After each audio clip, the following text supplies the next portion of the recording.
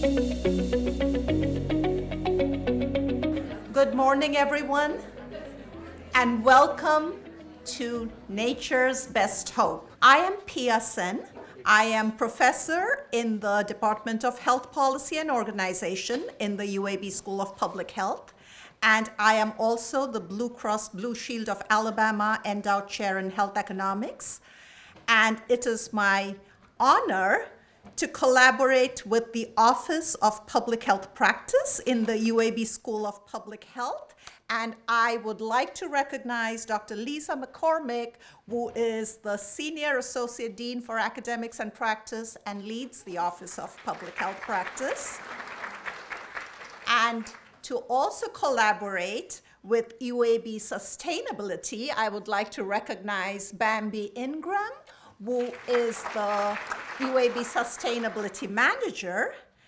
And together, we are delighted to bring you today's event. Lisa, Bambi, and I would also like to recognize three people without whose incredible hard work this would have never even got off the ground. Mina Nabavi up there, who works for the UAB Office of Public Health Practice.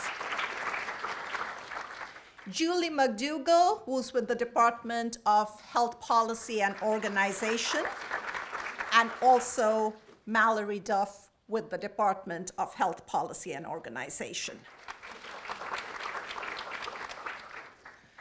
So these days, it does seem that we get bombarded by bad news about our environment. We have extreme weather events, we have pollution, toxins in the air and water, we have destruction of habitat, natural beauty. We hear of the insect apocalypse, we hear about the songbird apocalypse, and all the resulting human suffering. And this complete flood of bad news can leave us feeling overwhelmed and just inadequate and frankly paralyzed, feeling, well, there's nothing we can do as individuals. But turns out there may be something that we can do that is relatively easy and that can potentially have enormous positive impact. And in fact, a growing number of community members and community organizations in Birmingham and around Alabama are engaging in such efforts, and we do hope this event gives those organizations and individuals an opportunity to connect and network and support each other. There is a networking reception with food after this, and it is open to everyone, so please swing by if you do have time after the talk. Our speaker today is the TA Professor of Agriculture in the Department of Entomology and Wildlife Ecology at the University of Delaware, where he has taught for over 40 years. He has authored more than 110 research publications, but unlike most academics, he's written best-selling books that have been on the New York Times bestseller lists, such as Bringing Nature Home and Nature's Best Hope. He has co-founded Homegrown National Parks, which is one of the most ambitious grassroots initiatives for habitat restoration. He has received awards from the Audubon, the National Wildlife Federation, the Garden Club of America, and the American Horticultural Association. And so, without further ado, it is my pleasure to present our speaker today, Dr. Doug Tallamy.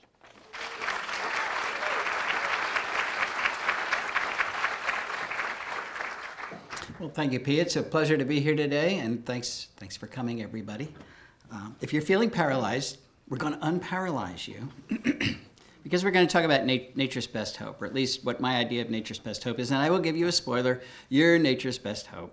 So I'm really going to talk about why I think that is the case.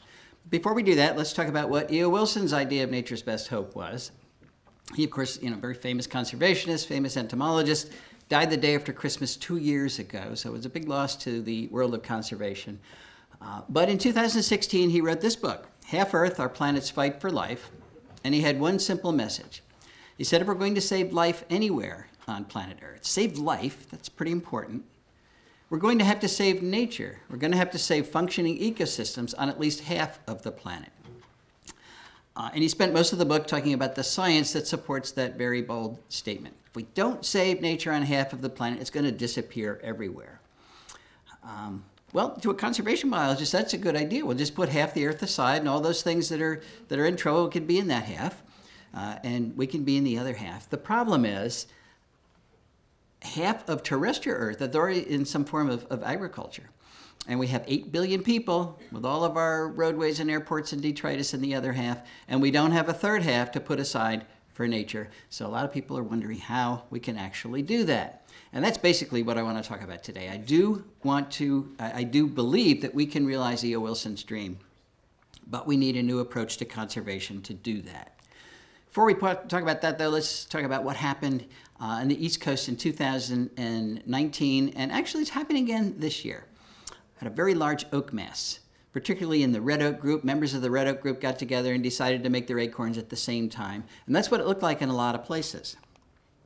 Well, I'm easily entertained, so I just took one of those acorns and I stared at it. And I was rewarded because an insect started to chew its way out of the acorn. First it chewed a little hole for its head, then it forced its head through there, then it forced its entire body through that hole. It was a tight squeeze, and when it plops down, it's a dangerous time for that insect larva because it's good to eat. A lot of things are after it. So it gets to safety by wiggling and squirming beneath the soil surface. That takes about 30 seconds. And once it's underground, it stretches in all directions and forms a chamber. And within that chamber, it converts itself to a pupa. And then surprisingly, stays in that underground chamber as a pupa for 2 years. After 2 years, comes out as an acorn weevil. That's what an acorn weevil looks like. A lot of people think weevils have big noses because it looks like they do. That's actually an extension of the head capsule, and the mouth parts are way down there at the end of that extension. They take those mouth parts and chew a hole into the center of the acorn, turn around and lay an egg in that hole, and that is how the larva gets into the acorn. Why do they spend 2 years underground? Why don't they come out the very next year the way most insects would? Well, it takes red oak acorns 18 months to complete their development. So if they came out the very next year, there wouldn't be enough acorns for them. Of course, after they leave the acorn, it leaves a hole, kind of like a true vacuum, and you know that nature abhors a vacuum. And in this case, she's filled it with 3 species of temnothorax ants, tiny little ants where the entire colony lives in the holes made by acorn weevils after they have left the acorn. And if scouts find a new hole in a new acorn, they get all excited because their old acorn's falling apart. So they tell everybody it is time to move. Grab the larvae, grab the eggs, move the entire colony into the new acorn. That takes about 30 minutes. And then they post a guard right there to make sure nobody else comes in. And that's where they'll live for the next 2 years until that acorn falls apart. So what's my point with this little story? That's just one of literally millions of very specialized interactions, largely between animals and plants, that comprise the bulk of nature. This is another one, the relationship between jays and acorns. Jays are the primary disperser of oak acorns. They'll take an acorn, they'll fly up to a mile, some people say 1.5 miles from the parent tree, and they tap it below the soil of the surface of the soil. And the object is they're going to go back in the wintertime and have something to eat. But for every 4 acorns they bury, they only remember where one is. So for every 4 acorns they bury, they've actually planted 3 oak trees. And a single jay can bury 4,500 acorns each fall. Specialized interaction between pileated woodpeckers and carpenter ants. That's what they rear their young on, carpenter ants. So you won't have pileated woodpeckers unless you have a lot of carpenter ants, and you won't have a lot of carpenter ants unless you have the big trees that make those carpenter ants. You won't have this bee, Andrena facilii, unless you have Facilia. That is the only plant that bee can rear its young on, the only pollen. And it turns out that pollen specialization is very common in our native bees. We have between 3,600 and 4,000 species of native bees, and over 1/3 of them can only reproduce on the pollen of particular plants. You won't have the Baltimore checker spot unless you have white turtlehead. I could talk all day, all week, all year about nature-specialized interactions. But the point I want to make this morning is that most of these interactions today are in trouble. As a matter of fact, nature itself is on the ropes. And it's on the ropes because we did not take Teddy Roosevelt's advice. Way back in 1908, Teddy heard that the state of Arizona was going to mine the Grand Canyon. So he went to the canyon, looked out over the edge, and he said, "Leave it as it is." And with those 5 words, he started the process of creating the Grand Canyon National Park. Well, we didn't leave most of the country as it was. There's only about 5% of the lower 48 states that's anything close to its original pristine ecological condition, and those are typically mountaintops. And that's because we have logged the country repeatedly. We have tilled it, we have drained it, we have grazed it. Got 770 million acres of rangeland out there. That's 4.5 times the size of Texas, dedicated to cattle. And of course, we've paved it or otherwise developed it. We have straightened our rivers and dammed them. You can spell that any way you want. We've polluted our skies, changed our climate for centuries to come. We've drained our aquifers. We've introduced more than 3,300 species of plants from other continents, many of which are running amok in our natural areas. In short, we've carved up those natural areas into tiny remnants of their former selves, and each one of those remnants is too small and too isolated to sustain the amount of nature that we humans need. It is nature, it is natural resources that keep us alive on planet Earth. So why have we done this? I don't know. But I suspect we thought that our nest, planet Earth, was so large we could foul it forever and there wouldn't be any consequences. But of course, we were wrong about that, and these are some of the headlines that Pia referred to that we are now seeing because there are consequences of not leaving habitat on planet Earth. Like the insect apocalypse is here, talking about global insect decline. Followed by this one, North America's lost 3 billion breeding birds in the last 50 years. That's a third of the North American bird population already gone. Now, this is a prediction. The UN says we're going to lose 1 million species to extinction in the next 20 years, and they said it 2 years ago, so maybe it's the next 18 years now. It's a prediction, but it's one we have to make sure it doesn't come to pass, because these are the species that keep us alive on planet Earth. This is serious stuff. So I could go on talking about the pox that we humans have delivered upon the environment, and as Shakespeare says, upon all of our houses. But that's not what this talks about. This talks about a cure for that pox. It's a cure that'll take small efforts from lots of people like you and me. Those efforts will deliver enormous physical, psychological, and environmental benefits to everybody. Let's return briefly to this headline. The insect apocalypse is here. What does it mean for the rest of life on Earth? Well, back to E.O. Wilson. He told us what would happen if Earth lost its insects, and he did it way back in 1987 with this paper, The Little Things That Run the World. And again, his message was very clear. Life as we know it depends on insects. And if they were to disappear, a whole bunch of nasty things would happen. Most of the flowering plants would also disappear, which would so drastically change energy flow through our terrestrial ecosystems that the food webs that support our vertebrates, our amphibians, our mammals, our birds, our reptiles, they would all, those food webs would collapse and those animals would all disappear. Notice we are an animal, we would be one of the ones that disappear. The biosphere, the living portion of the Earth would rot because we would have lost insect decomposers that rapidly turn over nutrients, and all we would have is bacteria and fungi. And again, humans wouldn't survive any of those drastic changes. Well, there is good news, and that's what we're going to talk about. None of that has to happen. We can save our insects, we can save our birds, we can save nature itself, but we're going to have to change the way we landscape in order to do it. Why is that? Well, remember, humans are products of nature. We are totally dependent on the life support that ecosystems provide us. We call them ecosystem services. Here are just a few things that plants are doing all the time that we depend on all the time. Like producing oxygen, pretty important, cleaning our water, slowing its journey to the sea where it becomes too salty to use. Carbon capture, enormously important today. Plants, of course, are building their tissues out of carbon dioxide, out of the carbon they pull out of the atmosphere, out of harm's way, and then pumping the extra carbon that they fix through photosynthesis into the soil through their root systems. Plants are building topsoil, they're holding it in place, they're preventing floods, they're dampening severe weather, they're converting sunlight into food. If we lose our plants, we're going to have to eat sunlight, and that's a real IT challenge. What are animals doing for plants? Lots of things, but these are important ones. Providing pest control services, pollinating nearly 90% of the flowering plants that are out there, dispersing plant seeds. So designing landscapes like this that destroy the production of ecosystem services is just not a good idea. Never was a good idea, but today it's a terrible idea because of those 8 billion people that are demanding more and more ecosystem services every day. Now, we do have parks, we do have preserves, and they're doing the best they can, but we're in the 6th great extinction event the planet has ever experienced, which means it is not good enough. The simple solution is to start to practice conservation outside of parks and preserves on landscapes just like that.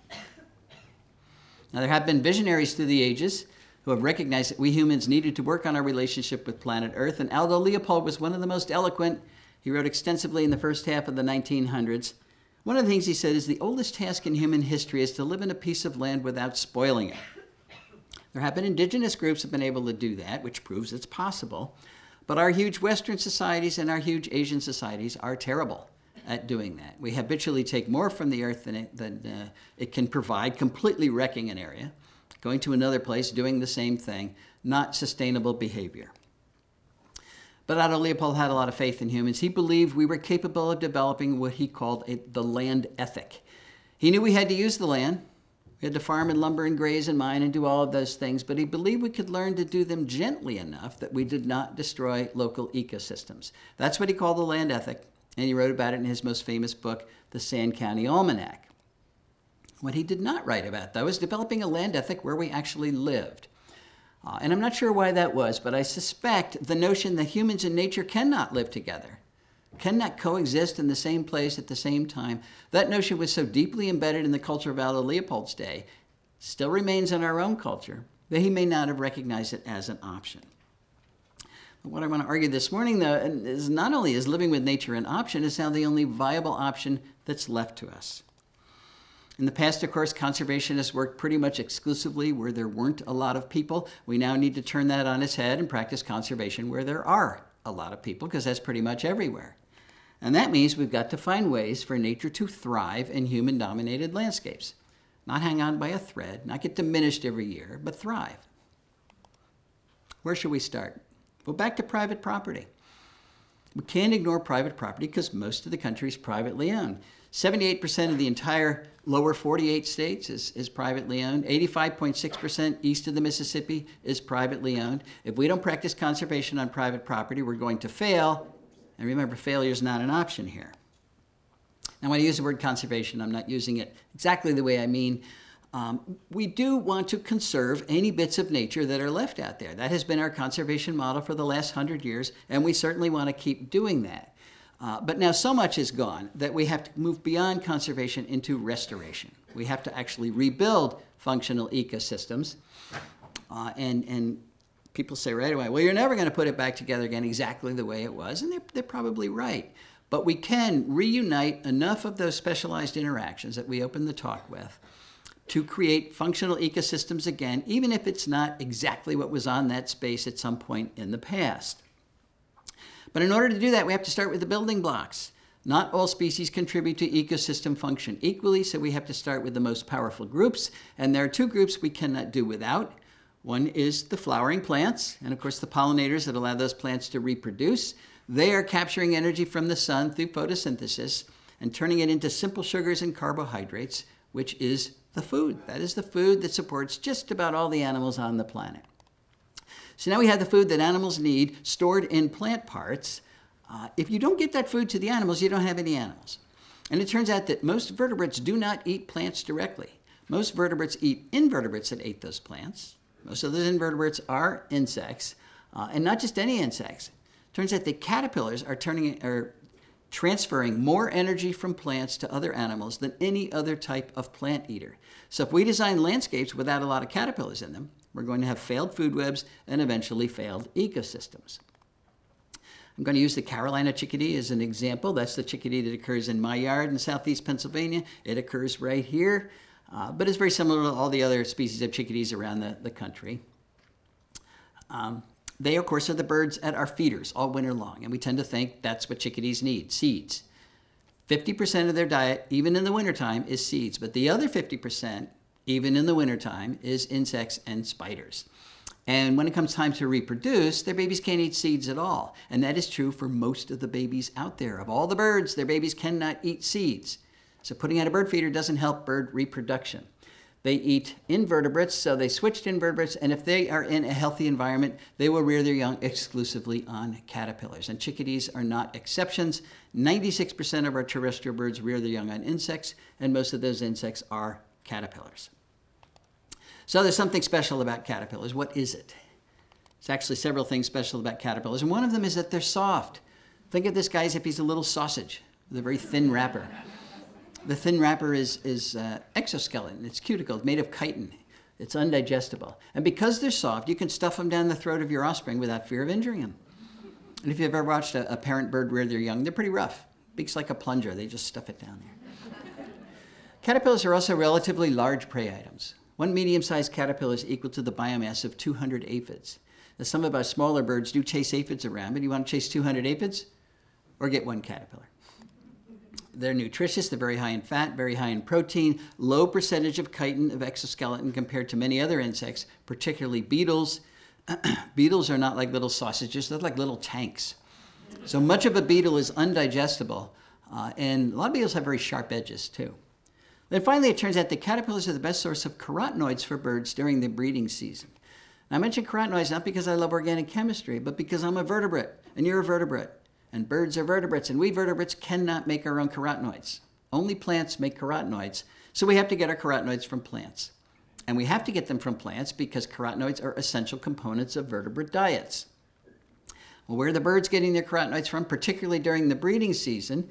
They're getting them from what they bring back to the nest. But look, carotenoid content is not equally distributed among bird prey items. Those first two bars over there are types of caterpillars. They have far more carotenoids than other types of bird prey. Here are the adult caterpillars. Here are the moths and butterflies themselves. They have fewer carotenoids because they're not eating the green leaves. That's where the carotenoids are. And here's the earthworm way over here. So the early bird gets the worm, but he doesn't get any carotenoids when he gets the worm. So that study and several others are suggesting that caterpillars are not optional parts of most bird diets. They are essential parts of most bird diets. So let's just say most birds need caterpillars. The next question is, how many do they need? Is one or two enough? Or one or two a day enough? Well, back to Carolina chickadees. There's a lot of data on Carolina chickadees. How many caterpillars does it take to make a nest of Carolina chickadees? One or two is not enough. One or two a day is not enough. It takes thousands, 6,000 to 9,000 caterpillars, depending on the number of chicks in the nest, to get the chicks in that nest to the point where they fledge. And after they fledge, the parents continue to feed them caterpillars another 21 days. But they're flying all around, so nobody's been able to count those. But you're really talking about tens of thousands of caterpillars required to make a nest of a bird that's 1/3 of an ounce. That's 4 pennies worth of bird. And if you want chickadees to breed in your yard, and I would think you do, because in so many places, it's all we have is our yards, you have to have all those caterpillars in your yard. Because chickadees and most birds forage very close to the nest. For chickadees, about 50 meters from the nest. They are not flying 5 miles down the road to the nearest woodlot. And if we landscape in a way that does not include all those caterpillars, that's called insect decline. And it's really looking like insect decline is one of the major causes of the bird declines that people are measuring. We went to the original data set of Rosenberg et al. That's the Smithsonian group that said we have lost 3 billion birds in the last 50 years. And we divided terrestrial bird species into 2 groups. The species that require insects, particularly when they're breeding, and the species that do not require insects. So things like finches and doves and crossbills can actually, they make a little milk out of seeds and they don't need insects. And look, they didn't decline at all in the last 50 years. But the birds that require insects declined on average 10 million individuals per species. That doesn't prove cause and effect, but it does suggest as you take bird food away, you lose birds. And look, it's not just birds that require caterpillars. This is the ornate box turtle. Used to be very common in the Midwest, Oklahoma, a little farther. Used to follow armyworm and cutworm populations around and eat hundreds of caterpillars a day. So it's just another example. There's a lot of things depending on the insects that are no longer in our landscapes. So we have to up the bar, raise the bar about what we're asking our landscapes to do. In the past, we've asked them to do one thing, be pretty. Now we're going to ask them to do 2 things, be pretty and ecologically functional at the same time. That's our new challenge, and you're not going to be ecologically functional unless we put those caterpillars back. So how do you add caterpillars to landscapes? Well, you add the plants that support those caterpillars. Seems pretty straightforward, but there is a catch, and that is that most plants do not support a lot of caterpillars, so we have to be fussy about it. We have to choose the plants that are very good at supporting caterpillars, and we have to be fussy about it because the caterpillars themselves are fussy about it. And the monarch butterfly illustrates that perfectly. We all know, of course, that monarchs, well, you can have all the crepe myrtle and all the camellias and all the ginkgos and all the privet and all the burning bush, all the things we typically landscape with in our landscapes, and you won't make a single monarch butterfly. The only thing that's going to make a monarch butterfly is one of the milkweeds. That's called host plant specialization. And it turns out that most of the insects that eat plants are host plant specialists. They can only eat particular plants. Why is that? Well, plants don't want to be eaten. They want to capture the energy from the sun and use it for their own growth and reproduction. So most plants have loaded their leaves with nasty tasting chemicals, secondary metabolic compounds that make those leaves either bitter or downright toxic. And if you don't believe me after this talk, go out and eat a plant. See if you like it. You're not going to like it. It's a really effective defense that keeps most of the insects of the world from eating most of the plants of the world, which is why it's green out there in the summertime. It's not because there's no insects out there that want to eat those plants. It's because most of the insects that are out there cannot eat most of the plants. There's a reason it is hard to get our kids to eat their vegetables. They inherently know they're toxic. But we do know that insects eat plants. So how do they do that? How do they get around those chemical defenses? Well, this is where the specialization comes in. 90% of the insects that eat plants are what we call host plant specialists. They can only eat the plants for which they have very specialized adaptations. Specialized enzymes that store and excrete and detoxify the particular compounds in a particular plant lineage. Behavioral adaptations and life history adaptations that minimize the insect's exposure to that plant lineage. But it takes a long period of interacting with that particular plant lineage for all those adaptations to fall into place. And once they do, the insect's locked into eating that particular plant lineage. So if you take the milkweeds out of your yard and replace them with hostas, the monarch's not going to start to make a living on your hostas. Can't do it. It's locked into eating milkweeds. So it has two choices: fly away and find milkweeds someplace else if it can, or starve to death. Turns out this is very simple. There's three kinds of plants out there. Plants that contribute energy to local food webs, plants that do not contribute energy to local food webs, and plants that actively remove energy from local food webs. And across the country, in 84% of the counties in which they occur, oaks are the #1 contributor. They are contributing far more energy to local food webs than any other plant genus. And by contribute energy, I mean, remember, plants are capturing energy from the sun and through photosynthesis, turning it into that food. That's the food energy I'm talking about. Oaks are passing it on better than any other type of plant. A good example of a non-contributor would be a ginkgo biloba from Asia. It's a good ornamental plant, has a nice fall color, but nothing eats a ginkgo. So it's not adding any energy to local food webs. And a good example of a detractor would be any of our invasive ornamentals, like Callery pear, Bradford pear, good example, that don't stay where we plant them. They escape into our natural areas and push out. Not only are they not contributing, they're pushing out the native plants that do contribute. So they're removing energy from our local food webs. So all I'm trying to say here is that plant choice matters. We cannot rebuild ecosystems unless we have viable food webs in those ecosystems, and you're not going to have viable food webs unless you include the right plants. And I'm going to give you 3 examples of how well this works when we do include the right plants, starting with my house, our house. My wife wants me to call it our house. In Oxford, Pennsylvania, we moved in the year 2000. It was a farm, very old farm, been farmed almost 300 years, and they finally sold it and broke it up into 10-acre lots. So we get 10 acres of this farm. It was mowed for hay before we moved in, so very few plants there, very few woody plants. So our job was to put it back together again, which, by the way, in the year 2000, we didn't know how to do. We hadn't thought about that before. But I did know I wanted to see if I could encourage caterpillars that were not there when we moved in to make a living at our house. And the first one I started with was the Canadian owlet. I'd never even seen a Canadian owlet. People say, why'd you choose a Canadian owlet? Because I looked through Dave Wagner's Caterpillars of Eastern North America. And I said, that's a pretty one. So I chose the Canadian owlet. That's what they look like as an adult. Well, you're not going to have Canadian owlets unless you have their host plant, meadow rue. We didn't have any meadow rue. I'm sure it was growing there 300 years ago, but the area was farmed to death, so the meadow rue long gone. Got some meadow rue seeds from someplace, planted them. They grew very nicely. But this was early on, and I actually had very little faith that Canadian owlets would come out of somewhere and find my meadow rue. So I didn't even go out and check it for about 2 months after I planted it.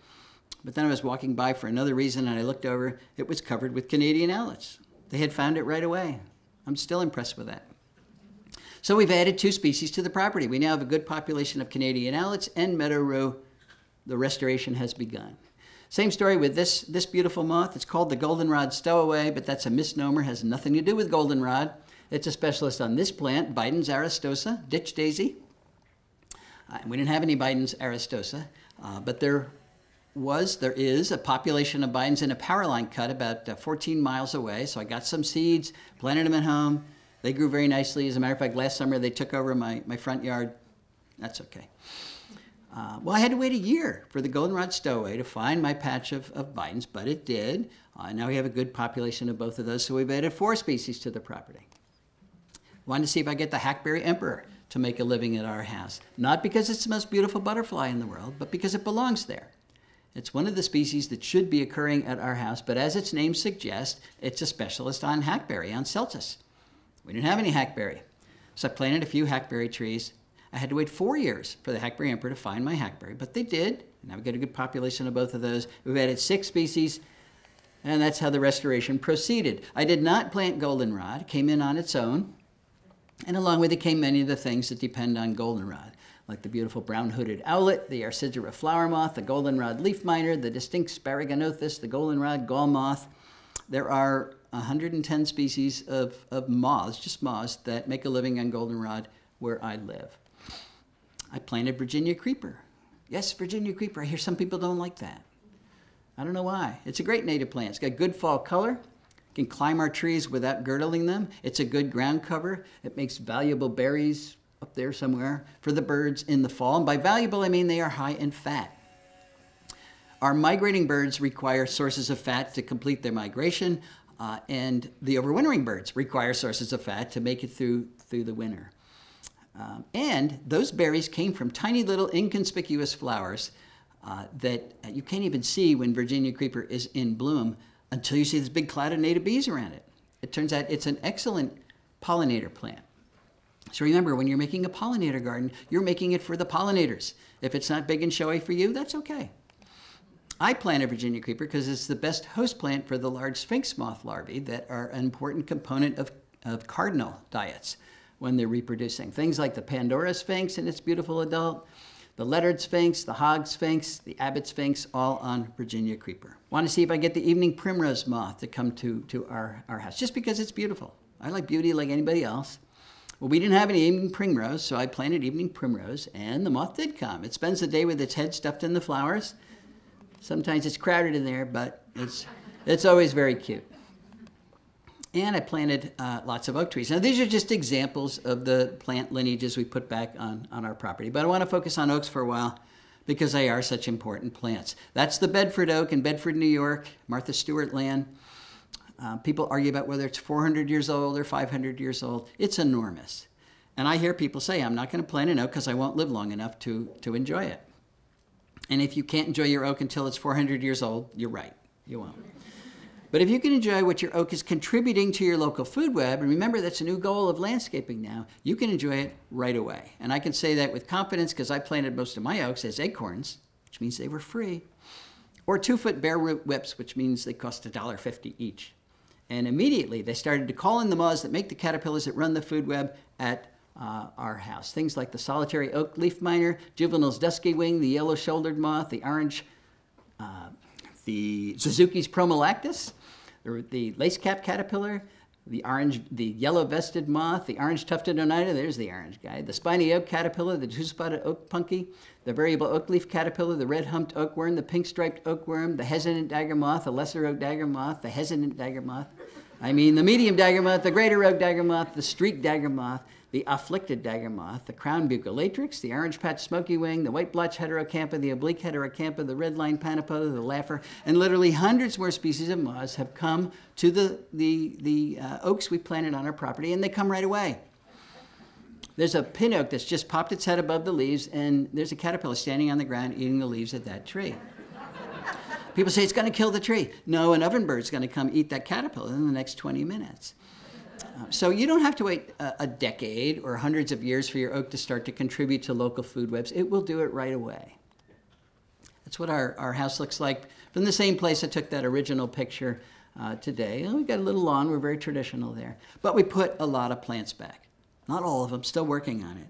And my research has shown over the years that if you know the number of species of moths not butterflies. Butterflies are bad-tasting, day-flying moths, which means they're not an important component. They really are. Not an important component of a local food web. So if you know the number of species of moths that are making all those caterpillars, you have a very good index of the stability of your local food web and the productivity of that food web. How many species is it supporting? So for the last 6 years, I have been counting and taking a picture of every species of moth that I have found on our property. I'm still at it, but I'm up to 1,259 species that are there now because we put the plants back. And because so many of those are types of bird food, we have recorded 62 species of birds that have bred on our 10 acres. Not flew by, but bred. Why am I telling you this? Well, this is another headline you see all the time. The World Wildlife Fund says we've lost, what does it say? Lost 2/3 of Earth's wildlife since 1970. It's a terrible statistic. But I'm thinking, gee, not at our house. I am convinced we have increased biodiversity by more than 2/3. It didn't take that long and it wasn't that hard. We just put the plants back. What would happen if everybody put the plants back? We really could turn a lot of these headlines around. But some people say, well, gee, you've got 10 acres. We don't have 10 acres. We got small suburban lots. Will it work on smaller properties? And that's a great question. So let's go to Margie and Dan Terpstra's house in Kirkwood, Missouri. They have 0.6 acres, 18 times less land than Cindy and I have. They're in the middle of a development. Everybody around them has the big lawns. When they moved into their property, it was choked with bush honeysuckle, Amur honeysuckle, another important invasive species. So they got rid of that. They planted 70 species of native plants, put in a water feature they call a bubbler, and then they sat back and started to count the birds using their property, and they're up to 149 bird species so far, including 35 warbler species, an incredible number. For comparison, Cindy and I only counted 8 warbler species at our house. So does it work on smaller properties? Absolutely. What about urban properties, though? Let's go to Pam Carlson's house in Chicago. And I mean in Chicago. Her property abuts O'Hare Airport. She has 1/10 of an acre, 3 times smaller than the average lot size in North America. She's not connected to any natural area at all. She is an island in the middle of Chicago. It's a pretty island because Pam's a native plant landscaper. So if you're wondering whether you can landscape with native plants attractively, you can. But she did the same thing. She got rid of her non-native plants, put in 60 species of native plants, a little water feature for the birds, and then she started to count the birds that are using her yard, and she's up to 125 species, including a woodcock. There's Pam's woodcock. So if you haven't seen a woodcock lately, go to Pam's house in Chicago. All right, there's 4 things we need to think about if we're going to succeed in a big way, and we need to succeed in a big way. And the first is we've got to address those big lawns. We have, the latest figure I've seen is 44 million acres of lawn in this country, which is an area bigger than all of New England combined, dedicated to an ecological deadscape. Why do we do that? Because lawn is a status symbol, and because we have to display our Halloween decorations. But what if we replanted half the area that's in lawn right now? What if we took spaces like this and turned them into this? I got this picture from Dan Getman. He's just starting now, but I never met Dan. He's in Missouri someplace, but he had this giant lawn. He said, look, I'm doing it. So there's Dan. Well, let's make the math simple. Let's say we got 40 million acres. We're going to cut that in half. That will give us 20 million acres that we can restore right at home, which is enough area to create a new national park, and that's what we're calling Homegrown National Park. And it'll be big. It'll be bigger than the Adirondacks, plus Yellowstone, plus Yosemite, Grand Tetons, Canyonlands, Mount Rainier, North Cascades, Badland National Park, Olympic National Park, Sequoia National Park, plus the Grand Canyon, plus Denali, which is huge, plus the Great Smoky Mountains. Add up all those parks, still less than 20 million acres. So Homegrown National Park will be the biggest park in the country. What do we get when we put a park at home? You get the chance to interact with some part of the natural world conveniently. All you have to do is go outside or maybe look out your window, and you can do it alone. Alone is important. You're developing a unique, one-of-a-kind relationship with Mother Nature. You can avoid crowds. You know, if you go to a real national park, 375 million people there with you. That was last year's figure. So I know what you're really going to interact with. It's free. There's no admission fee. It's never closed, no matter what pandemic or government closure comes down the pike. No travel hassles. You get to experience the natural world alone. And this is particularly important for our poor kids who are suffering from nature deficit disorder, according to Richard Louv. So we're trying. We get 30 kids, we put them on a bus with a teacher, and they drive for an hour, and they walk around a natural area for an hour, and the teacher tells them not to touch anything. And they get back on the bus and they go home. That's their experience with the natural world, which I'm sure is better than nothing. But it's really been an experience with 30 other kids and a teacher telling them not to touch anything. If they have some part of nature right where they live, all they have to do is go outside and play with it, get to know it, interact with it, alone, no parental supervision. When we hover over our kids, we are sending the message that this is dangerous stuff. That's a terrible message to send to the future stewards of the planet. If they're afraid to be a good steward, if they don't know what good stewardship is, if they don't love being a good steward, they will be lousy stewards. And we can't afford any more lousy stewardship. And maybe they'll learn how to hunt lizards. I'm learning this from my own granddaughter, Zoe, who lives in Hawaii on a very modest patch of nature. It's a piece of lawn with a hedge. But there are anoa lizards there. And when she discovered that, she sent me this picture to describe very seriously how you hunt lizards. You get on the ground and you cover yourself with leaves and sticks so the lizards can't see you coming. Then you crawl very slowly towards the lizard. No smiling, this is serious. You can wear your best dress, that's okay, but you sneak up on the lizard, you catch the lizard, you put it in an aquarium, and you learn how to take care of the lizard. You learn how to be a good steward of that part of nature, and I guarantee you fall in love with that part of nature. Now, I don't think Zoe's going to be crawling on the ground in her best dress the rest of her life catching lizards. I don't think. She sent me this picture, so I don't know. But I guarantee she's going to remember those interactions with nature the rest of her life, and I guarantee she will be a good steward of the planet. If you want to join Homegrown National Park, you can do it. It's a real thing now. We're a small nonprofit. We call this the biodiversity map. What you do is you register your property, where the location is, and the amount of land you're going to be a good steward of. Maybe you really are going to reduce the area of lawn. Maybe you're going to put an oak tree in. Maybe you're going to put an aster in a flower pot. Doesn't matter how little it is, but your little piece of your county will light up. And the object is to get the message that everybody's responsible for good earth stewardship to go viral. We want the whole country to light up. So our mission is to motivate millions of people, everybody, to regenerate biodiversity by planting natives, removing invasive species. We want to reshape our relationship with nature. What are we asking? We really are asking people to reduce the area of lawn because lawn doesn't do any of the ecological things our landscapes need to be doing. And we want to replace the lawn that we remove with the native plants that do those important goals. Remove the invasive plants, again, they're ecological tumors. And if you're protecting any natural area, you want to certainly keep doing that. There are important ecological products associated with Homegrown National Park.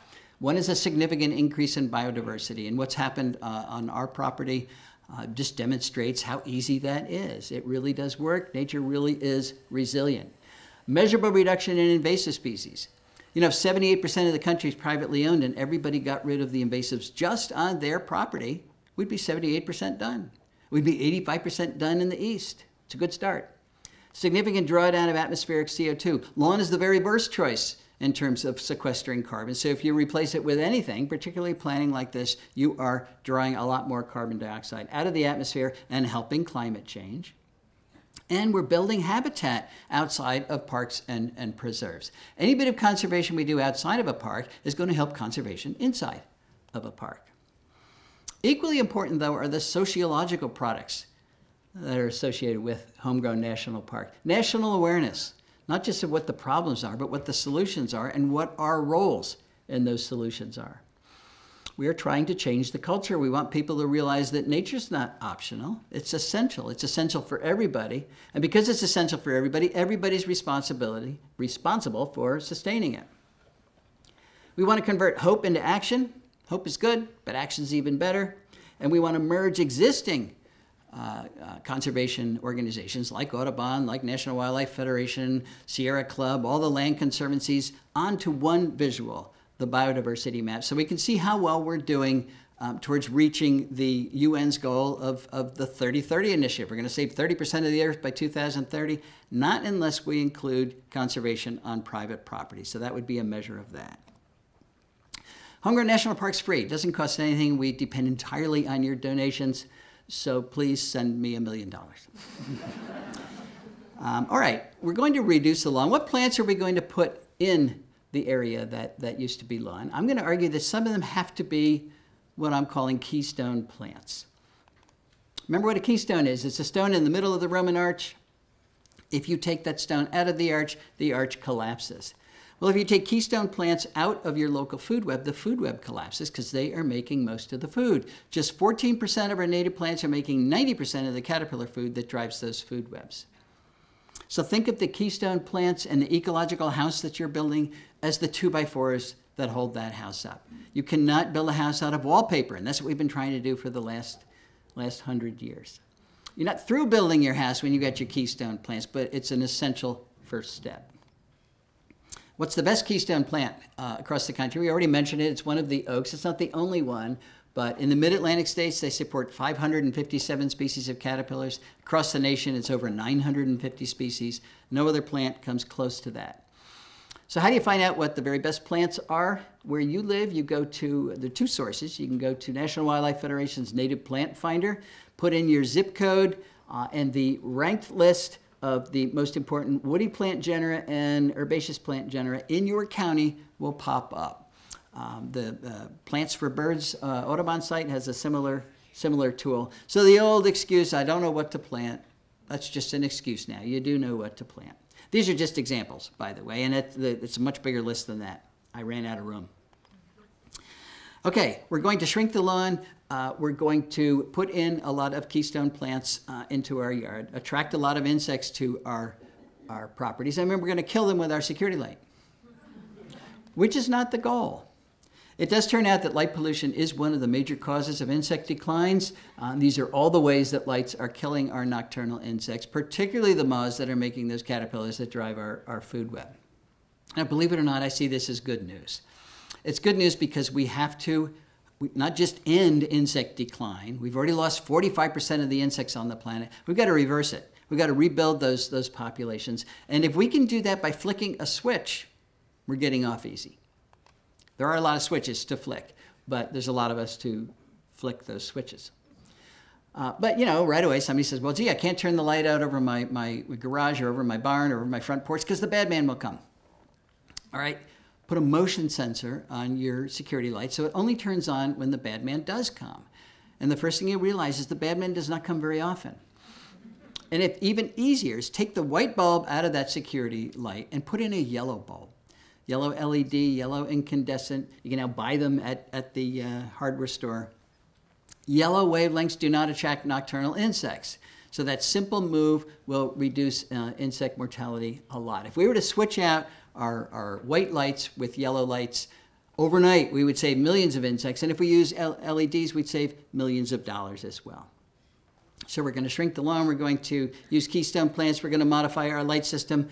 And we're going to hire a mosquito fogger to come kill all of our insects. This is a booming business around the country. And they say it's okay because what they're fogging is organic. It's a natural product, and it is. It's pyrethroids made by chrysanthemums. It's industrial strength pyrethroids, but it is indeed organic. But so is cyanide, so is ricin. There are lots of very nasty, deadly products that are totally organic, made by plants. So I don't think that's a good argument. They also say it only kills mosquitoes. Not at all true. This is the result of a mosquito fogging event on Kent Island. This is my friend. He picked up a handful of dead monarchs, but there were thousands of dead monarchs. It was during fall migration. Mosquito fogging kills all the insects it comes in contact with. All the monarchs, all the pollinators that we're trying to save. And the interesting thing is, it does not control mosquitoes. So we are killing all these things for nothing. Why doesn't it control mosquitoes? Because it's really hard to control mosquitoes in the adult stage. You've got to kill 90% of them to get good control, and these guys kill between 10 and 50%. If you really want to control mosquitoes, you do it in the larval stage. Get a bucket, fill it full of water, put in a handful of straw or hay or maybe some dead leaves, and you put it out in the sun, and it builds up the population of diatoms and algae. And that is what mosquito larvae eat. So this becomes an irresistible brew to any female mosquito in your yard. She will preferentially lay her eggs in your bucket. Then you go to the hardware store and you buy a sheet of mosquito dunks, $12. That's Bacillus thuringiensis, which is a natural bacterium that only kills aquatic diptera, and the only aquatic diptera in your bucket is a mosquito larva. That's a whole season's worth of control right there. So the beauty of this is it's targeted. It's only killing what you want to kill. It's not killing anything else. It's cheap, and if everybody did it, it really would control mosquitoes a whole lot better than we're doing right now. But if you don't want to kill anything, get a fan, plug it in, and put it on your back porch or your picnic table, and it causes a breeze. Mosquitoes don't fly into a breeze, so this is easier than we're making it. Okay, the fourth thing we need to do is to design landscapes that allow caterpillars to complete their development, particularly under the trees that are creating those caterpillars. So this is just an example. I live in Chester County, Maryland, where oaks support 511 species of caterpillars. A few of them, like the polyphemus moth, complete their development on the tree. The caterpillar eats the leaves, then it spins a cocoon and hangs from one of the branches, then it emerges as an adult, then it does it all over again. I wish everything did that, but most species don't. Most species finish developing as a caterpillar on the tree, then they drop from the tree and wiggle their way underneath the soil and pupate underground, or they spin a cocoon in the leaf litter that's under the tree. And that's the problem. There is no leaf litter under the tree. We don't tolerate it. It's messy. And we mow and compact the area under our trees so that it becomes rock hard in the summertime. Very tough for those caterpillars to get underground. These are oaks. So that becomes an ecological trap. You're calling the moths in to lay their eggs. Caterpillars develop, they drop down and die. And I'm convinced this is another major cause of insect declines around the country. And of course, this cement landscape is not the answer either. This is what most people do. They got a tree in a yard. I've got a new grad student now, Emma Jonas, who's measuring how well caterpillars do in a situation like that. But I guarantee they're going to do better in a situation like this, a layered landscape. Soft landing, the caterpillars drop down out of that tree, so you've got maybe native azaleas and ferns and ground cover. It's not compacted soil. Nobody's going to mow it. Nobody's going to step on it. Much higher survivorship. This is where you can do your fancy spring ephemeral gardening. This is how you shrink the lawn. You put big beds around every tree, under every tree. The bigger, the better, and then all of a sudden you have less lawn. Your tree will love it, and so will those caterpillars. Use the native ground covers liberally. Things like wild ginger. This is native pachysandra. There's the Virginia creeper as a ground cover. Mayapple, ferns, foam flower. If you can see the ground, you don't have enough plants there. That's green mulch is the way to go. And again, your tree will love it, and so will those caterpillars. Former grad student Desiree Narango did some wonderful work with chickadees in the suburbs of Washington, D.C., and her results suggest there's actually room for compromise in our plant choices, and that's good news. She had one simple question: how well do chickadee populations do in a suburban neighborhood that is dominated by native plants versus yards that are not dominated, that are dominated by non-native ornamentals? And when they're dominated by non-native ornamentals, there's 75% fewer caterpillars available for the chickadee. So right away, you've reduced the amount of bird food by 75%. Those landscapes were 60% less likely to have breeding chickadees at all. They all had nest boxes up, but the birds would come and look around and say, there's not enough food here. We're not even going to try. If they did try, they laid 1.5 fewer eggs. Those clutches were 29% less likely to survive at all. If they did survive, they produced 1.2 fewer fledglings, and it took them 1.5 days longer to do that. And if you put all that information into a population growth model as a function of the percentage of non-native woody plant biomass in your yard, from 0 to 100%. We looked at woody plants because that's where chickadees forage, on woody plants. This is what you get. The dotted line is replacement rate. That's the rate at which the population has to make babies to replace all the adults that die every year. You know what? A chickadee's resting heartbeat is 500 beats per minute. They get worn out. They don't live that long. So if you reproduce at this rate, you have a sustainable population. It's not growing, but it's not shrinking either. If you make more babies than adults die, and that's anything above the line here, you have a growing population. And if you make fewer babies below the line here, and that's what you have when you have a lot of non-native plants, then you have a shrinking, unsustainable population. Right here, very liberally speaking, is where those lines intersect, which suggests you can have up to 30% of your woody plant biomass non-native without killing your local food web. So that's the area of compromise that I'm talking about. We can't tolerate any invasive plants, no Bradford pear, because again, they don't stay in your yard. They are those ecological tumors. But there are a lot of ornamentals that are not invasive. This is Dan Getman again. That's a ginkgo tree. Did you pick that up the first time? Why does Dan have a ginkgo tree in his native planting? Because Dan's wife likes ginkgo trees, and she said, Dan, give me a ginkgo. So he did. The question is that tree destroying the ecological integrity of this new planting? No. Is it going to escape and wreck the woodlot? No. It's just there. So what are plants that are just there? I like to think of them as if they're statues. So there you go. There's Dan's statue. Now, if every one of Dan's plants were a statue, he would not have a functional landscape. But it's not the presence of non-native plants that destroys local food webs. It's the absence of the contributors, the powerful native plants. So if we increase the percentage of these in our landscape, we can tolerate some of these, no problem. Can we use natives formally? Of course we can. This is a Lynn O'Shaughnessy design taken by a drone 400 feet up. You don't get more formal than that. And every single plant in that landscape is a native plant. Formality is a function of the design. It's not a function of the plants in the design. Our native plants are used in formal designs in Europe every day. They love them over there. If the fancy Europeans can love our natives, we can too. Can we get a pollinator garden into a landscape like this without offending anybody? Of course we can. Just put a little fence around it. It formalizes it. It tells your neighbor it's not just a bunch of weeds you forgot to mow. It's pretty when it's in bloom. It's meeting the needs of several species of bees. Not very big. Could be bigger, but if everybody did it, it would help. Help what? Help make pollinators. Why do we need pollinators? Well, the media says because they pollinate a third of our crops. Nah, it's about a 1/12 of our crops. And I hear people say, well, I don't live next to a farm, so I don't need any pollinators. Forget the crop argument. We need pollinators because they're pollinating 80% of all plants and 90% of all flowering plants. A few of them are our crops. And we need pollinators everywhere we need plants, which is everywhere.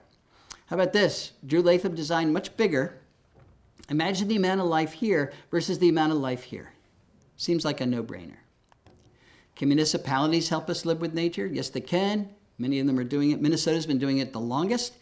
It's got a cost-sharing program to help Minnesota resident owners, property owners, to reduce or replace their lawn with appropriate Minnesota prairie plants. They get paid to do that. Very popular. Pennsylvania's got a similar program. Now it's not very well funded, so it's a big long waiting list, but it exists. There's an island off of Florida, I think it's Marco Island, that is paying residents to allow burrowing owls to burrow in the front yard. Burrowing owls, listed species. This is the way the Endangered Species Act should have been written, with carrots rather than sticks. If you got endangered species on your property, we're going to pay you to take care of it rather than fine you if you use your property. Everybody would want an endangered species. Put a bounty on these invasive plants. That's what Fayetteville, Arkansas did. St. Louis, Missouri, North Carolina's got a bounty on calorie pear. If you take out a pear, you get a free tree replacement. Utilities, public utilities, giving people $100 coupons to plant water-efficient native plants. And of course, the big lawn reduction programs in California, that's going up. You get $3 per square foot rebate for every square foot of lawn you remove and replace with a xeric planting. And if you want more information about all of those programs, memorize that. All right, I think we made 3 missteps in the early years of conservation, and the first one's really important. We're starting to think of nature as if it's optional. It's not that we don't like it. We like nature, we like to walk in it, we like bird watching, but it's not essential. And if it's not essential, when push comes to shove, when resources are in short supply, nature will take a back seat. And of course, resources are always in short supply. Went to the Cincinnati Zoo before the virus broke out, and there's this wall-sized poster there, which to me epitomizes our society's view of conservation. We want to save wildlife, we want to save nature, so the future generations can enjoy it. That was Teddy Roosevelt's argument for expanding the national park system. These are beautiful places. We want to save them so the future generations can enjoy it. And I get that, because nature's enormously entertaining, but it is much more than that. We want to save nature so that we have future generations. It's a little bit more urgent. We've also assumed that humans and nature cannot coexist, and we talked about this, but if we restrict conservation just to the places where there's not a lot of humans these days, we're going to fail because those places are too small, too few, and too isolated. David Quammen has a great analogy between a Persian rug and an ecosystem. That is a functional Persian rug. That's not 71 Persian rugs. That's 71 rug fragments, none of which are acting like a Persian rug, and that's what we've done to our ecosystems. The UN designates biosphere reserves as places of ecological significance, and I don't like that because it suggests there's places on planet Earth with no ecological significance. Not so. Every square inch of the planet has ecological significance, including our yards, including our corporate landscapes, including our roadsides, even including much of our agriculture. So we've got to put the plants back, folks. We've got to glue our rug back together again. Not just to make biological corridors that allow plants and animals to move back and forth between viable habitats, but to recreate viable habitats in all those places where we've destroyed them. The good news is it's starting to happen. It is actually happening. It's happening right here on this campus.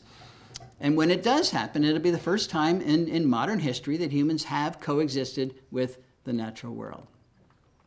Our third misstep was to leave Earth stewardship to just a few specialists, a few conservation biologists, a few ecologists. For some reason, we didn't see it as an inherent responsibility of everybody on the planet. But I don't know why, since everybody on the planet, every single person depends entirely on the quality of Earth's ecosystems. So why wouldn't everybody bear the responsibility of taking care of those ecosystems? Stan Rushworth, a Cherokee elder, once said, the Western settler mindset was, I have rights. Mindset of indigenous people is, I have obligations. You were not born with those mindsets, you're taught them. We've been very good at teaching this. We've been terrible at teaching our kids and our peers that we all have obligations to good Earth stewardship. That does not mean you have to save biodiversity for a living, but you can save it where you live. And if you do, it empowers you. More and more people recognize the planet's got some serious challenges, but they feel powerless. What can one person do? Well, one person can shrink the lawn, one person can change their light system, one person can fire Mosquito Joe, one person can put in a pollinator garden, one person can use keystone plants. There's a lot of things one person can do to their private property to add to their local ecosystem instead of continuing to detract from it. And it shrinks the problem down to something that's manageable. Don't worry about the entire planet's problems. You get depressed. Just worry about the piece of the Earth that you can influence. If you own property, it's obvious. That's where you start. If you don't own property, help somebody who does. Help a land conservancy, help a park, help a preserve, help a campus. They're all underfunded, they're all understaffed, they will love you as a volunteer. So as a property owner or a volunteer, each of us has the power and we certainly have the responsibility to fix dead landscapes like this. Whether or not we decide to do so is going to determine nature's fate and then ultimately our own. So I think I've convinced my grandchildren that you are nature's best hope. I hope I've convinced you as well. And I want to leave you, brand new Homegrown National Park Challenge. I want each one of you to plant one keystone plant this year. It'll take you 5 minutes. So is that going to make a difference? Well, I want each one of you to do it. Not a big cost at all, but I want 400,000 people to do it. So we're going to start with you. Thanks very much.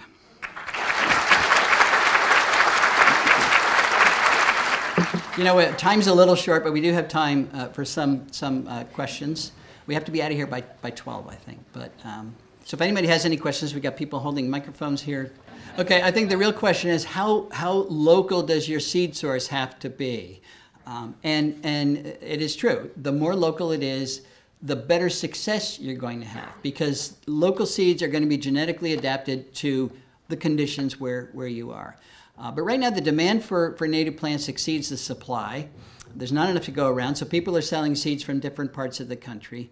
You know, we're doing the best we can. We're trying to encourage more local growers to produce more seeds and more plants. But if you plant those seeds, it will not destroy the local ecosystem. They just probably won't do that well if they're way outside of the ecoregion in which you live. Well, this is another challenge. When you buy native plants, have they been treated by the grower with pesticides, particularly neonicotinoids, which are systemic? So the plant takes them up and they last a long time. If it's a woody plant, they can last years. If it's an herbaceous plant, they can certainly last the season in which you're planting them.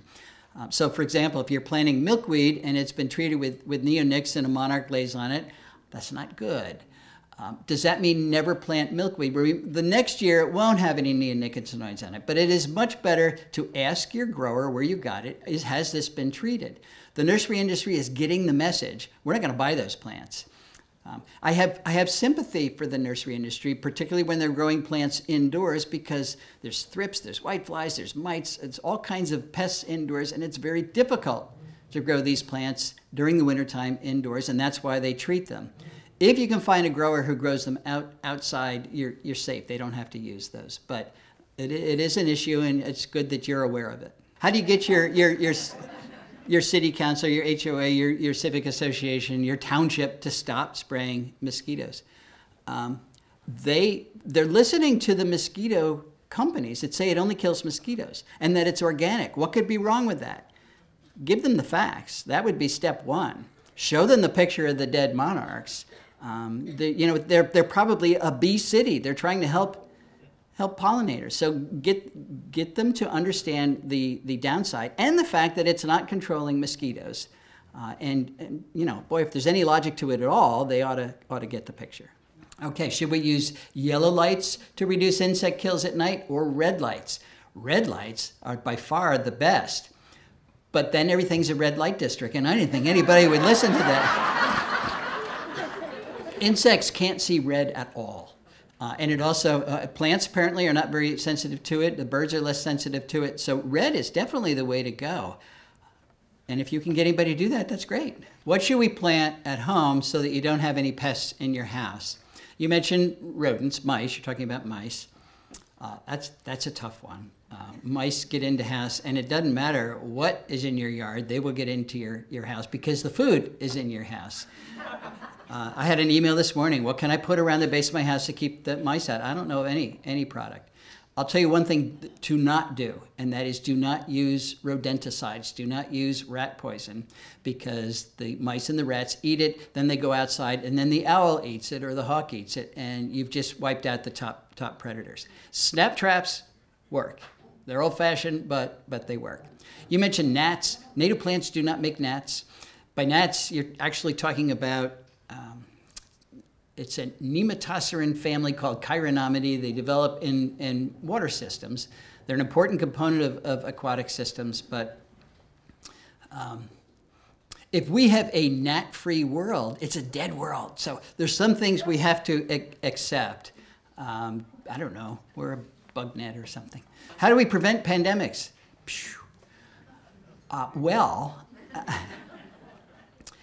We and any other population that is large and crowded is prone to diseases. And our human population is, ecologists estimate we are 3 times over the carrying capacity of the planet. Diseases are going to be part of that overpopulation until we get our numbers down. And that's just one of those facts of life that nobody wants to hear. So I don't know, what's that stuff when you get a shot? Vaccine. Vaccines do work. How is iNaturalist or eBird or a number of these apps that are involving private citizens, how are they helping with conservation?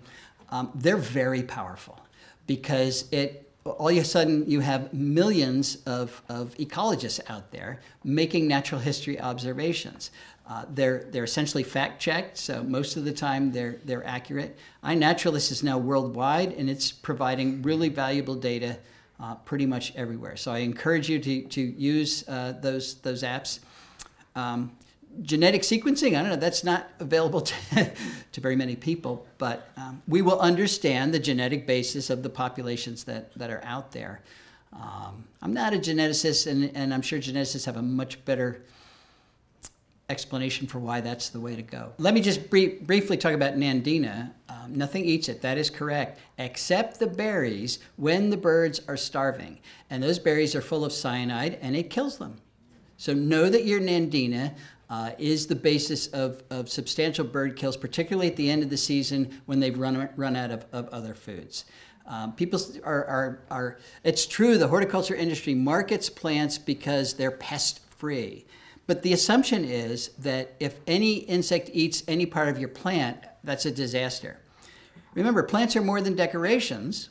You know, they are the basis of the food web. If your plant has nothing eaten out of the leaves, it's not contributing. You know, it is not doing its job. So that's a message to you to do something about that.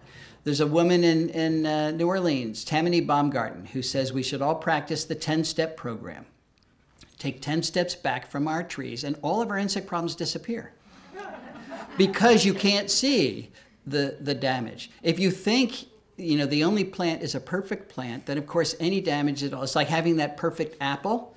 But you know, to get the perfect apple, it requires tons more insecticide than if you had one that was 95% correct. So it's part of changing the culture that we're trying to do. How do we reach the non-choir? That is the main goal of Homegrown National Park. How do we use social media and get these messages to go viral?